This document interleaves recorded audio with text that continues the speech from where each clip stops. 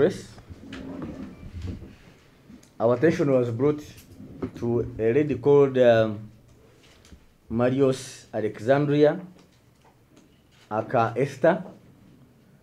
The lady mentioned above appeared in a television news bulletin 2 days ago and alleged she had been tortured by CMI officers, whom she identified as Ali Hassan, who is here, and Elias Sengova, who is here.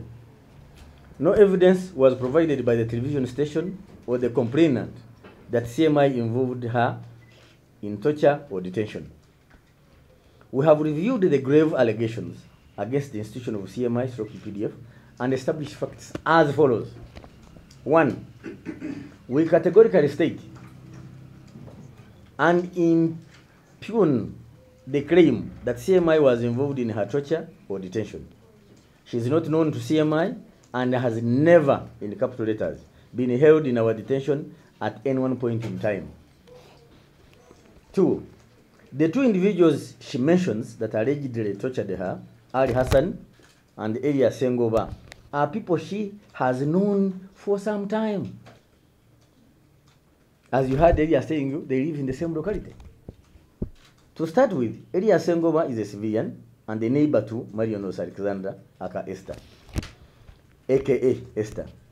They may have perhaps not be friends, but have known each other for a while. I hope I'm stating right, Mr. Sengova. Ali Hassan was involved in interrogating her at Chireka police station in 2020 when she was suspected of possession of military stores. This is because her lover, at the time, an LDU soldier, deserted and was suspected he might have left some military stores or equipment in her possession. Nothing incriminating against her was found, and she was subsequently released within the next 48 hours. 3.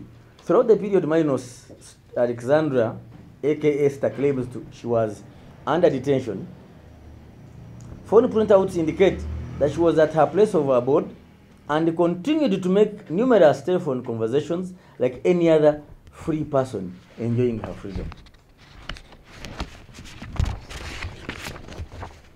Therefore, we are unable to determine at this point in time why this individual came up with such serious claims that are not backed up by any iota of evidence, and why the media houses in question found it prudent to publish such serious and unfounded allegations without thorough scrutiny, despite my repeated appeal for them to establish evidence. We are also unable to explain at this point the source of any bodily injuries she may have at the moment, as she claimed. 5. In regards to the complainant, we can only speculate what her motives might have been. A. The government has been consistent in making clear that all victims of torture and those who died or were injured in the violent riots will receive the full course of justice and that they will be compensated. That could be a motivation. The Ministry of Internal Affairs announced recently that these processes are in advanced stages. Could this be a source of motivation for Alexandria in coming up with these base allegations? We can't tell. B. We have witnessed, and most of us must be aware, that one of the quickest ways to claim asylum or refugee status in Europe or North America, especially, is to claim persecution at home for one reason or any other. Could this be a source of motivation for Alexandria? We don't know, but has happened before. There is a Ugandan who claimed they were crocodiles with ranks of captain. And when another Ugandan found him in Boston and asked him whether he had ever seen them, he said, "Mwana na ino kuvayo."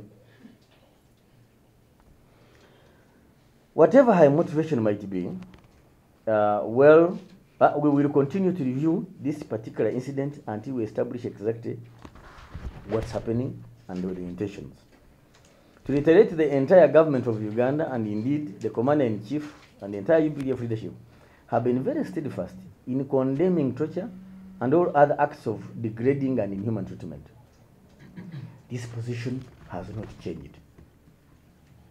Our officers and militants know and understand this position well. where incontrovertible evidence is obtained involving human rights abuse of anybody, involving our soldiers, our court system has been very effective in meting out appropriate punishments.